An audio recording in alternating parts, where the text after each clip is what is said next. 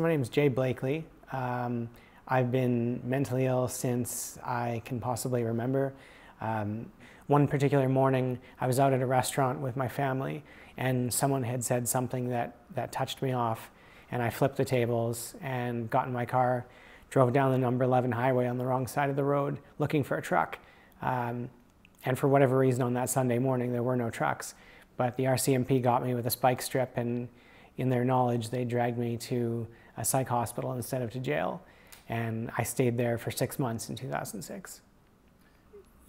Your mental illness, when you are really ill, dictates every part of your life. You don't get to decide how you feel. You don't get to decide who you love. You don't get to decide what you eat or what you wear, when you get out of bed, or if you get out of bed. I mean, it controls everything, and suicide is the one way to get that control back. So when you have a child, it takes suicide off the table. And that was very frightening for me, because now I face the perilous reality of I got to deal with my stuff now. Like when it gets really bad, I've got to work through it. You know, there's no out anymore.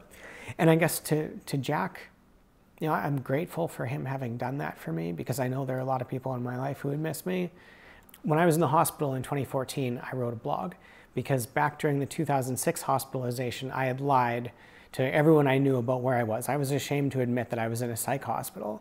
So I would say, you know, I'm on vacation in the States or doing this, that, and the other thing. And during the hospitalization in 2014, I didn't want to lie anymore.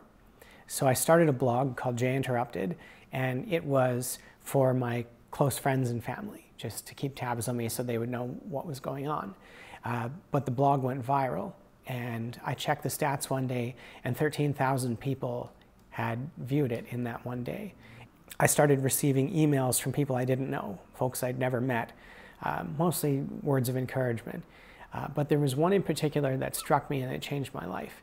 And it was a woman who emailed saying that her teenage daughter had been struggling with self-harm, that she and her husband knew it had been going on, but didn't know how to talk to her about it, because they knew something needed to be done, but they didn't know how.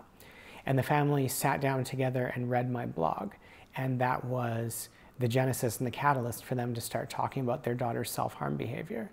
And the woman emailed me and said, like, we've saved our daughter's life because of your blog. And in that moment, I stopped regretting my mental illness. It's something like, if you can tell your story, lived experience is so powerful.